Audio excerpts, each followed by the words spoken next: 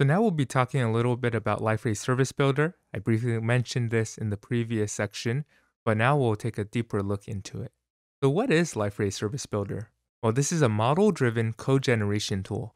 It takes an XML file and it generates from that file persistence code, caching code, CRUD methods, and the service layer, and optionally you can add JSON and SOAP remote services to it. And so this defines a zone where all the persistence operations run within the same transaction, and this is a development pattern used in all the Liferay core services using the service builder. This can also be used without persistence to create, for example, web services.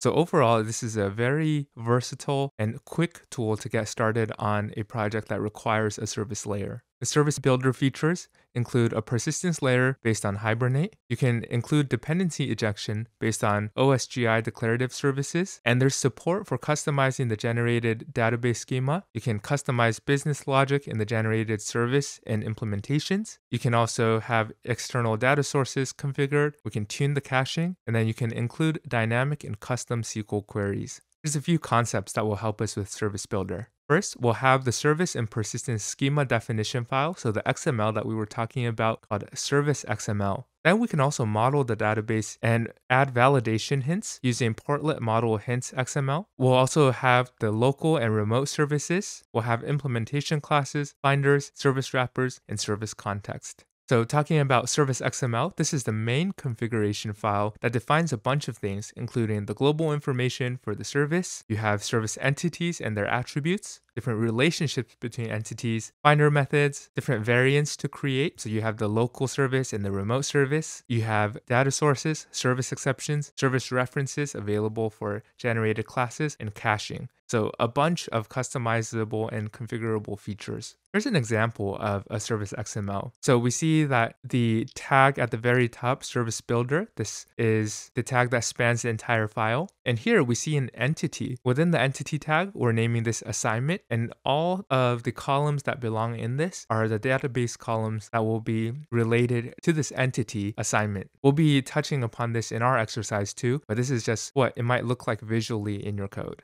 Next up, we have the portlet-module-hints.xml. This contains the SQL column mapping for the entities. So this gives us a way for field types, field sizes, and validation. And here's an example of a portlet-module-hints.xml, and we'll also be touching upon this in our exercise. You can see in the section for the field tag with name title that there are a few options that are configured for this, that there's a max length of 150, that the content type is just plain text, and that this is a required field. So Service Builder code generation. How this works is you write your service XML to define all of the entities, all of the relationships, the finders that you want, and then we run Service Builder. After running Service Builder, it's going to take service XML, parse through that, and it will create a file structure on the right. It will create the implementation, it will create the model, and it will piece together the dependencies so that you can write and develop on it very quickly.